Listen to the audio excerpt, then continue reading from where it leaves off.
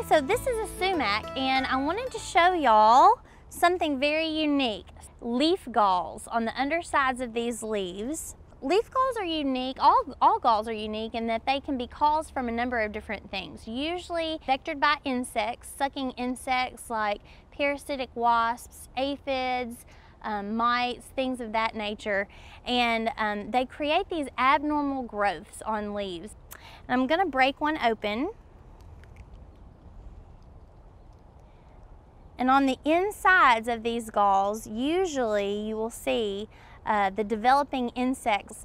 If you get there later on in the life cycle, sometimes they have already busted outside of those galls, you know, had exit holes.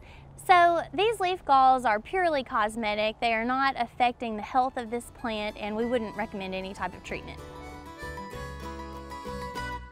Wow, that was quick. If you want quick gardening tips, just subscribe below.